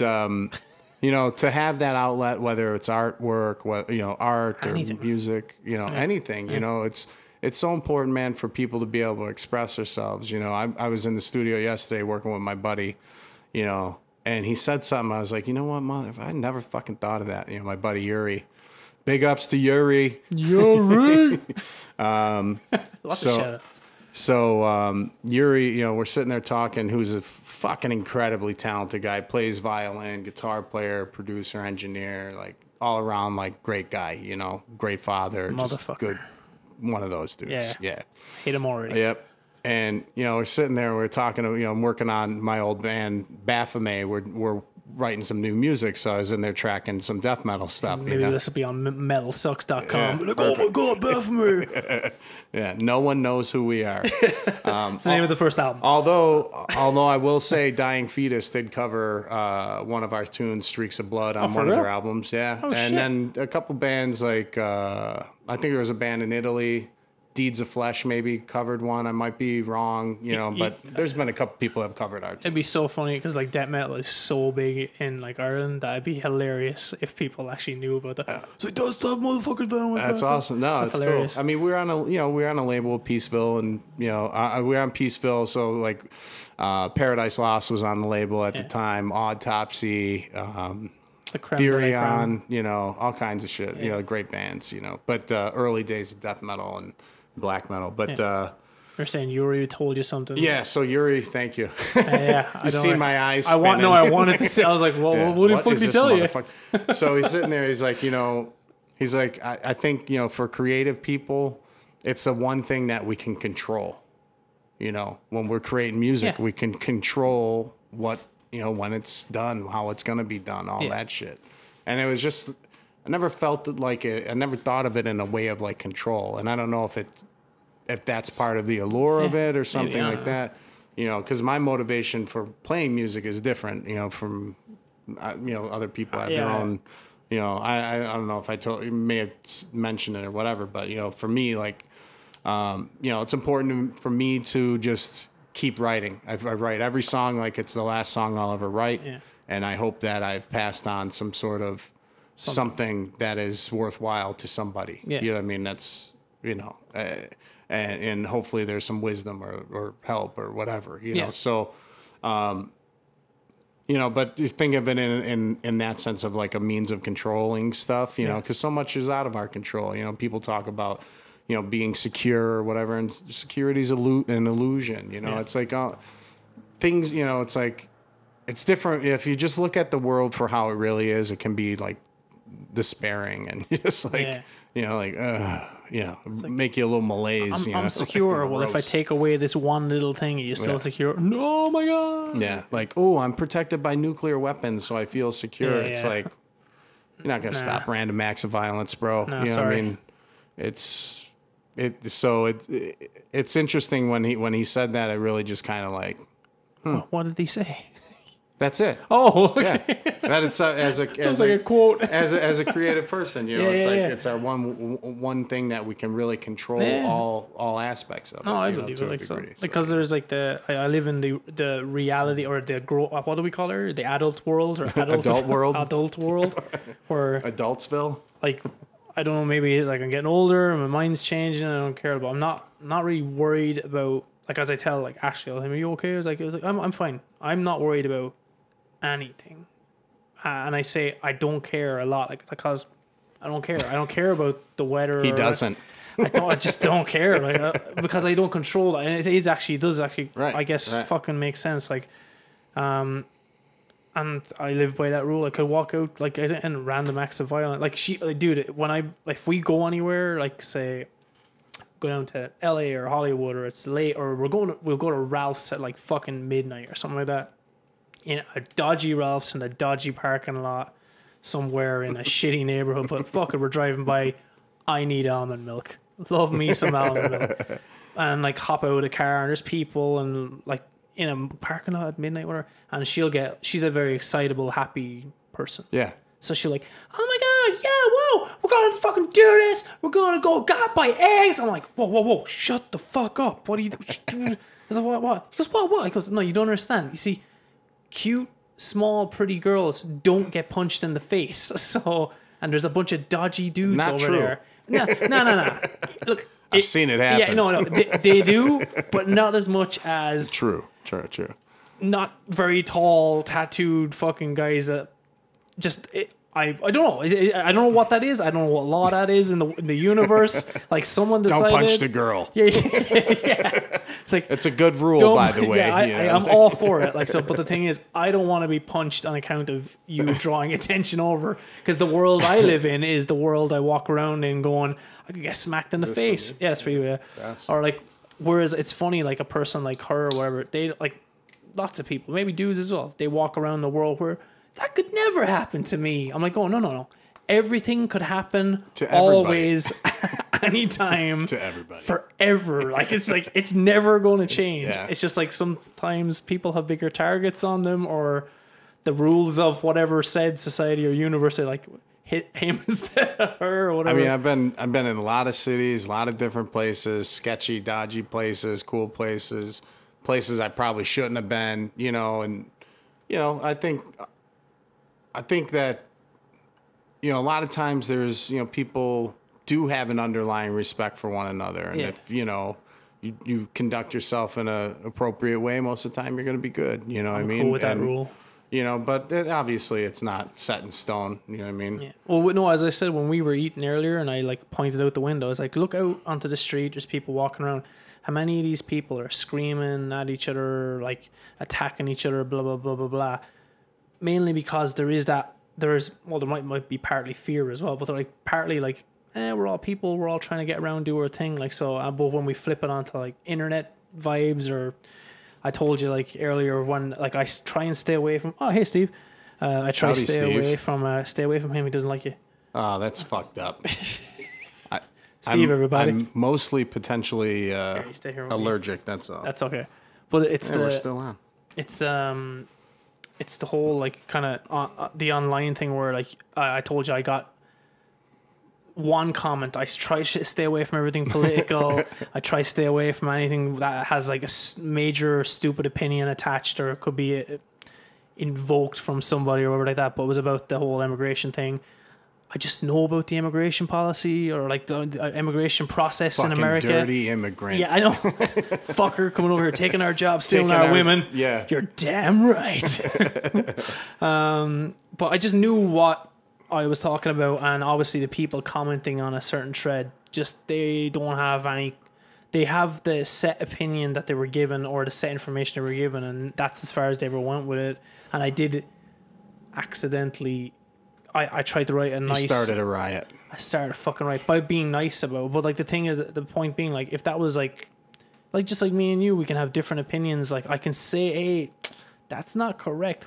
Instead of with the argument, TJ, you're a fucking idiot. Fuck you. That's not how it happens. This is right. Like whoa.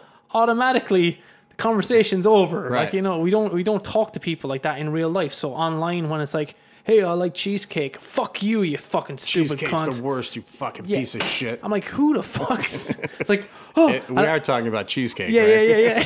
Yeah. Still cheesecake, yeah, right? And that's where, like, I read... Very passionate about cheesecake. I read these threads and I get really confused with, like, kind of like, what does that person do every day with their lives that they're like, they feel they can go online. Angriest man ever. but everybody is still. Mike Santoro. What up, Mike? But no, it's just this weird. Well, no, like guys, like it's a friend of ours, like Mike Santoro or anyone, like they talk like that in real life. Yeah, in real life, across a table to a person, that's how they speak. They just but whatever the law is now, like the unwritten law, the rule or whatever is like that. Online, if I'm having a conversation or a debate, it can be across the table on two laptops. Like I'm allowed start my conversation with "fuck you, idiot, you know nothing." I know all blah blah blah. I'm like, no. If you were sitting across the table from someone and they vented an opinion you didn't agree with, you just wouldn't fucking jump across the table and be like, "Fuck off, you stupid company." Actually, I think blah blah blah. I'm like, oh, okay, I can engage in this conversation because it's somewhat fucking respectful. I think like especially with the immigration thing, we not getting into it, but go on. Yeah, we talked about it earlier, but it's like how it's perspective, man. It's like. perspective is a huge thing because it really affects, when information is given to somebody, if it's relayed to somebody, how it's presented to them is going to affect the way they think about it. And so if you've grown up, indoctrinated with an ideology from your family, from your clergy, from whatever it is, and you never check it to see like, all right, does it still hold true today? Is it still like, should I still not like black people because of this? Or should I be a hateful racist because of this or that? Or, check that shit. You didn't want to be a hateful racist, be a fucking hateful racist. You know what I mean? But have a reason for it. You know, there's a lot of reason to hate people. But at the same token, it's like when you have like altered historical fact and you present shit in a way like Columbus discovered America, right? Well, how the fuck do you discover something that's inhabited? Right, so the Native American people are here through the door thing, and you you kick it's like somebody kicking your fucking door in and saying, "Hey, look what I discovered here. Hey, you go live over there now." It's like, what the fuck are you talking about? I live here. I've been here. I've been paying rent. That's not how it works. And so, like these exchanges happen, and the exchange of information is an interesting thing because it's like, you tweak a word here, you change something a little bit there, and it could vastly alter a position for somebody. Yeah. But, if these people in the Latinos and, coming from Central America that are fleeing, war-torn places where they're being trampled by corruption and death and brutality and no opportunity, because they lost some genetic lotto and happened to be born in fucking El Salvador or wherever, I mean, it's whatever the answers are. I can't imagine that the correct answer is letting people suffer that shouldn't suffer. You know what I mean? That don't, if somebody's a bad person and they've done horrible shit, and they, that's, is that a person that you need around? Is that the kind of shit you want to have happening, But at the same token, we live in a place, in a world where, good guys do bad shit, bad guys do good shit. I mean, it's a fucking really crazy world, man, and, things need to be weighed on a different set of values, scale, because not everyone's just cut out to imagine the value of one life versus a 10 or 10 versus 100, 100 versus 1,000. We're just not wired that way. So to look at like an immigrant who is fleeing like a war-torn place, if I came to you and said, "Hey," there's someone listening to this going, "You stupid lefty, fuck it's you." Not about, it has nothing to do with that. It's either. not about being lefty because I'm just thinking devil's advocate over here, and I'm like, but I had to go to Mexico to get treatment for medical treatment. Now in this in the country, and right now in the country, the paradigm exists and the framework exists with the idea that if you're fortunate enough and affluent enough to afford healthcare, then good for you. You did something right, But there's all kinds of situations and circumstances, and you hear. One of the things that's crazy to me is that people always love to lump in the average and the mean with exceptional people, and to be able to say like, look, man, we got a black president, so now every black guy can be a doctor, kind of. Just stop it. Yeah. You know what I mean? Like, it doesn't work for black people. It doesn't work for white people.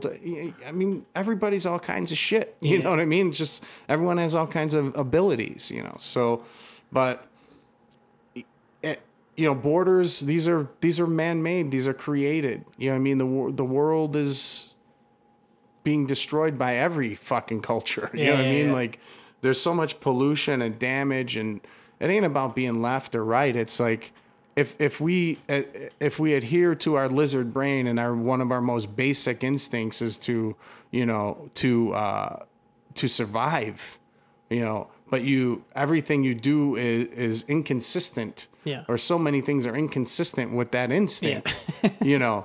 then that's more. I'm talking logic and take the feelings out of it. Yeah. You know what I mean? Because if you were born a hateful racist because your daddy was and your granddaddy wasn't, look at, you know what I mean? Like there's so many reasons to hate people other than the color of their skin. Yeah. You know what I mean? They're just this. Good ones, I call it. Like so, legitimate fucking. That like, guy sucks. You know, it's like no, he sucks. But you know, I mean, it's our diversity that has made the human species great. You know, and we have accepted the paradigm of fucking divide and conquer. Yeah, and that's why we deal with the things we do today. You know, it's weird when I first moved here. The first thing I noticed because I was down by the beach a lot, or like I travel around, and the in places like say Los Angeles, there's so many people. The segregation, there is fucking segregation. Big time. Yeah, it's insane. Like it's so well done.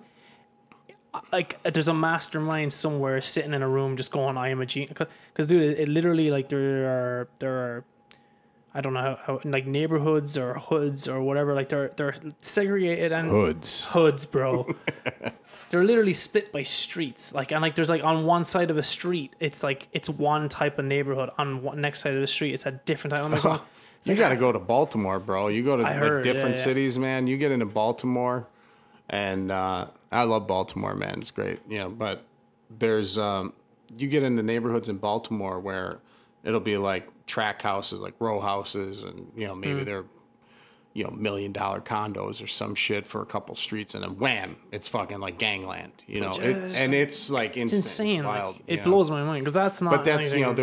they're trying to gentrify all these neighborhoods, which means like let's get rid of the brown people and put white people in there. I always think of the Boys in the Hood quote where the guy, he's Morpheus and fucking so he's Morpheus from Matrix, but like when Morpheus is walking the two boys and he's like, do you know why there's a liquor store on every corner? And like he explains the gentrification process and how they keep them all in and how they keep them all like what's the word, not dormant, docile, like so on, just they keep them in like certain neighborhoods where it's like black or Mexican or look, man, rich people slavery and shit, that they didn't want slaves to read and write, because it's easier to control an uneducated person, man. And that goes exactly back to what I said earlier. It was like kind of like if I did want to fucking start something going on, I would go to that source. I would tap into a source where it's uneducated, it's probably poor.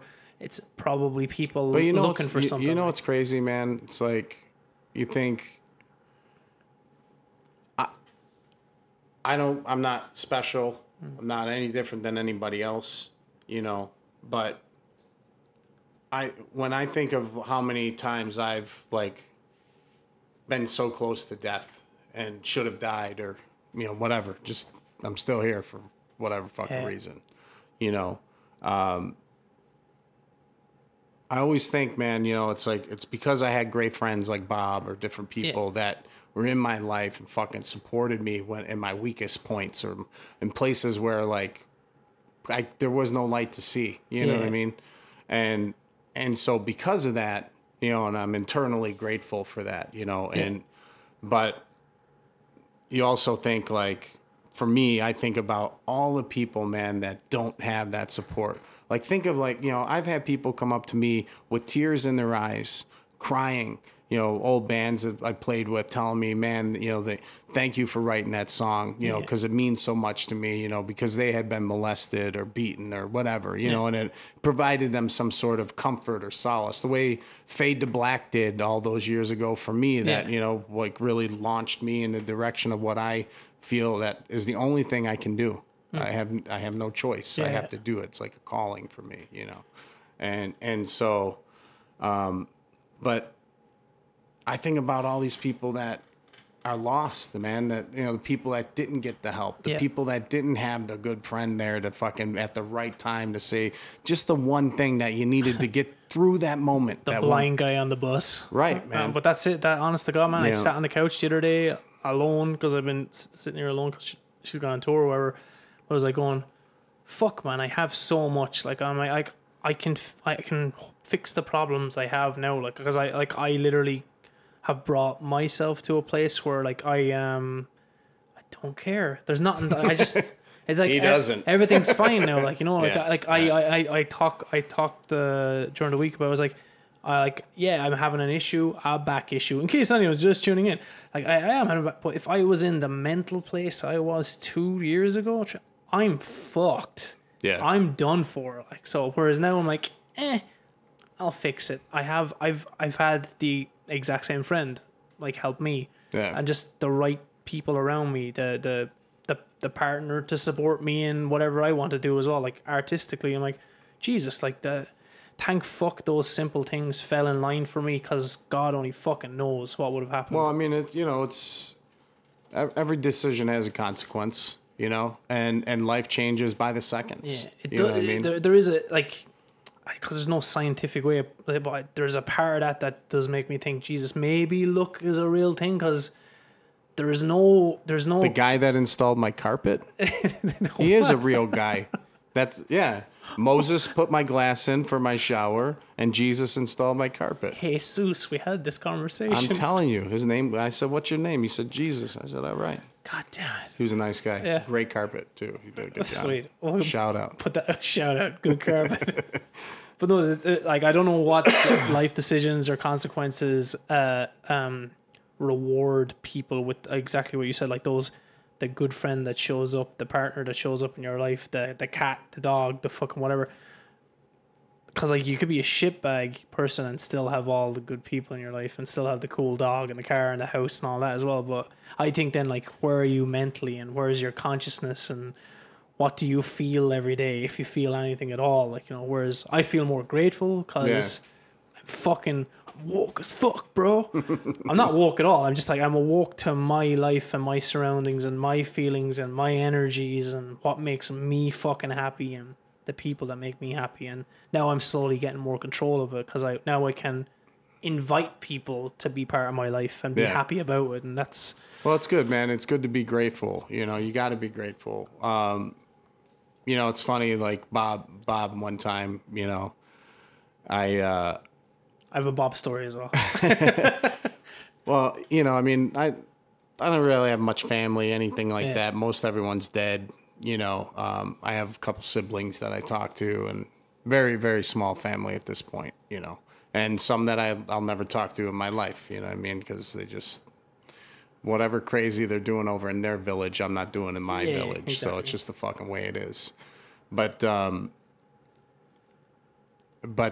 know, this is years ago, and Bob said to me, you know, because it's like, because you didn't have things, or what, I didn't have things or whatever, like I said to him one time, I was like, man, you should be grateful you got parents that fucking care about you, man. You know, that, you know, whatever. And he's like, you know, like, it's weird. Like, sometimes things you just need to be pointed out for people, you know, and they're like, oh yeah. And you know, whenever I seen like people that had like good families and people that, you know, love them, and then, you know, it's like, I'm like happy for them. Yeah, you know what I mean? Yeah. And I'm from a broken, violent home as well. So and so I always would think like, man, good for you, you know, and you know, if ever the conversation came up, I'd want them to know, like, man, be grateful. You know what I mean? That you got these people in your life that are paying the ass for you, you know, or whatever, but or are there supportive or whatever, you know, because when you don't have that shit in your life, man, like it can be daunting, you know, and so that's when people get into gangs or bands or whatever it is, and whatever your path winds up being, you know, that changes from that point on. So it's being grateful, man, is definitely a good thing, man. Knowing that you got something good in your life, man, is important. It's funny. Last night I went for like dinner with Ashley's parents. Just me and them. Oh, really? Yeah. So, because I was like, oh, they're coming up. I'm like, cool, go. And then she calls me and she goes, I'm so sorry. Greg, that you had, Gary? Yeah, he's hilarious. I was like, so sorry, like, you know, were they annoying? And I was like, dude, like the exact perspective was like, no, it was like a family. It was cool. Like, it was like, I didn't have that. So, yeah. That's fucking neat. Like, I embrace that any moment I can be, like, just like kind of soak in a bit of a real, like, some normal shit. It's just weird, like, so yeah, because I grew What's normal up with my mother, like, and she was on fucking prescription meds and fucking drinking, and not knowing they don't go hand in hand. Like, Oh, they go hand in hand. This is like the early 90s Ireland. You're not told about this shit, but like no, and this abusive fucking childhood doesn't whatever. It's like, but so going to have a family dinner in a happy environment and have that. I'm like, yeah, that sounds fucking hilarious. Let's do that. Like good food, laughs. Yeah. Oh what my are you god. Talking about same with the first Christmas I had here with them. Like, and it was just like it was a family sitting around like acting all family, and I thought I was in like a fucking one of those Hallmark movies or whatever. And I'm going, everyone's happy and like ha ha ha, look at this amazing. I'm like going, it was so uncomfortable. Yeah. In the nicest way. I was like going, Jesus. It definitely, for me, like it can definitely be uncomfortable when you're around something where it's like, and it's uncomfortable because it's foreign. Yeah. You know what I mean? You're just like, well, it is nice. I've it's seen nice. the Cosby Show. I'm into that, but then you find out what's happening, and you're like, what the fuck, man? What he's doing, You the know? cameras are off. Yeah. He's like, it ruins everything. I just don't want to know about that part. Like, that's Yeah. all. Like, so, but I don't know. Well, we're going on for 2 hours. Holy I don't know if anyone will even listen this far. Yeah, but I don't know. I want to because I said another guy came on like a few podcasts ago. Andre, he's cool. He's like this young guy. He's been helping me out with all the band stuff. Cool. So he does all like the distribution and stuff and gets all my shit ready and does all the shirts and everything. So he's pissed at you right now because you're not doing dick. 'Cause I your ain't back doing dick. hurts. I just I come up with the ideas. He does the work, but he helped me out with everything. But he came on and then he left, and I was like, actually, dude, you know, I gave like him the open door policy. He's like, you know what? Just come back in, do any podcast you want, whenever you want. It's like, Nice. the same with you, though. I want you to. Thanks, man. Anytime Appreciate you're fucking bored, just please come. Because like it's endless amounts of conversation and Yeah, talking I'm down. about bullshit. Or we'll try drag Bob over here real quick. Or Oh, something that'd be like that. great. There's some It's good just the stories best there. story. Like even like when we were. You have to put like black bars over our eyes when we're telling the stories. no like Like the AC/DC cover, Yeah. Dirty Deeds, you know? to finish up this one, like when I was moving in here and you came over and Bob came over and just everyone helping with boxes, and then like Ashley's parents are here, and then I left for a minute and came back. Can you fucking believe he left Yeah. while we're moving his shit? I was No. probably carrying more boxes. But when I came back into the room, it was like you and Bob and Gary just sitting there with his like mouth open, the stories coming out, and he's like looking at me going, "Is this real?" I was like, "Oh, these guys haven't even started." Like, Oh, so, man. So we'll There's so like many. we'll get you and Bob back or whatever. Well, like we hang out anyway, but like So- I so many I good like ones. sharing it with everybody, and Yeah. things doing shit like this is therapeutic for me, and it makes me actually like talk to people and hang out. And like Ashley texted me earlier to tell you. It's like, tell TJ thanks for taking my hermit boyfriend out of the house or whatever. It's like, God damn it. Yeah, like, my pleasure. but it's like, I don't know. I enjoy it, and I think it's good for me as well. Like, so, Cool. For whatever you get out of it, I don't give a fuck. 'Cause, you know, Awesome. I'm a selfish motherfucker, but music news or anything related to that? Or? Well, my band, The Elite, we just finished up mixing and mastering our record, our debut, like Awesome. full length. We did a EP a few years back, put it out on iTunes. World War III EP it is. So we just finished up, got the mastering, everything's done. We're in the process of working on a video for first release. You showed me the ideas, concepts. And yeah, so we're excited. I don't want to say anything about it. It'll be but awesome. It's gonna be. We're real stoked on it, man. It's gonna be killer. I'll share it online. Yeah, awesome. So we're hoping maybe by mid next week we're gonna have some initial like concept stuff, and within like 4 or 5 weeks we should have it done. And then we're just in the process of trying to figure out how we're gonna release the record. You know, we're trying to shop for labels and management and stuff like that. The guys in the band is Rob Arnold. He's the guitar player from Chimera, and then Austin Diamond, who was in Bleed the Sky and then also in Chimera at a point. And currently is playing in Devil Driver. So Great drummer. I saw him in Glendale. With Devil Driver. Yeah. He's a fucking beast, man. So he's one of a kind. So yeah, we're just getting ready to put the album out, and getting excited, get in to start rehearsals and do some shows. So hopefully soon, maybe in the summer, we'll have some shows lined up. My back is better. I'll play with you. Yeah, fuck yeah. No, I got to do that. It'd be great. Yeah, so we're just getting that together. Anyone wants to check some shit out, you can go to robarnoldworld.com and look for The Elite there. I have an Elite fan page, TJ Frost HQ on Facebook. I'll tag you. Then I have an Instagram, and I'm terrible with the social media shit. I'm trying to get better. You sent me a video that I posted. So like, ooh, and I'm like, a fucking what? moron. Yeah, no, it was great. Okay, so I'll just put the tags in, and people can follow whoever gets to the end of a fucking 2-hour podcast or whatever like that. Like, so whenever, I don't care if we do podcast 14 and you're still the next guest, I don't give a shit, whatever. Awesome. Like, so, but I'll be, I'm getting Paul Markham on. Oh yeah. Paul will have some good shit too. Oh dear. And a lot of weed probably. Yeah. Okay, all right, we're out. The music is going to start rolling in now. I'm Jimmy Sugar, that's TJ. This is the Triggerman Podcast. Thanks for listening. Love, peace, and chicken grease. Peace. That's where I pretend to do something. No, I'm kidding. What do you say?